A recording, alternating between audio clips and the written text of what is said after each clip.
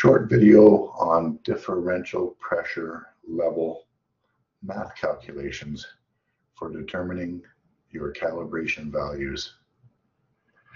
First thing we want to do is apply the same process throughout our calculations. So we'll start out with the first condition, which is at lower range value, and ask ourselves what is occurring at lower range value. So I'll start out on one side of the page and go say what's going on at LRV. We want to find out what is the pressure on the high side and what is the pressure on the low side. Both of these calculations are going to be using our PGH math, using the relative densities and the heights in the question. So at lower range value, what is the high side cell sensing? It is sensing the weight of the 0.2 meters and the density of 0.85. So our P is 0.85. Our G is gravity at 9.81. And our H in this case is 0.2 meters. If we do that calculation, I believe we end up with 1.667 kPa. Then we ask ourselves, what is being sensed on the low side? Well, nothing. There's nothing being sensed on the low side. If we want it to be particular, we could say that the atmosphere is being sensed on the low side, but it's also being sensed on the high side.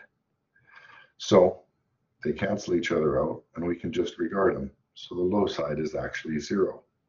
Then we'll do pH minus PL, which is going to be 1.667 minus 0 equals 1.667 kPa. This is going to equal your 4 milliamp value. Now we do the same thing, but at URV. Exact same process. What is the pressure on the high side seeing? Well, it's seeing relative density, 0.85, gravity, which doesn't change, 9.81, and the height of 1.2 meters of fluid.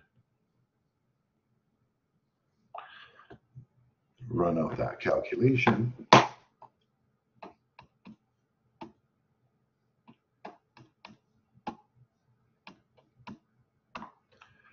Should equal 10.0062 if you care that much, unless I've done something wrong in my math. So we can use that value. What is being sensed on the low side? Well, again, we could theoretically say the atmosphere, but again, it's also here too. So scratch that out, we get 0. Nice coloring. Then we do our pH minus our PL, which is going to be 10.00 minus 0 equals 10.00 kPa. And this will be our 20 milliamp value. So our range, 1.672 to 10.00 kPa.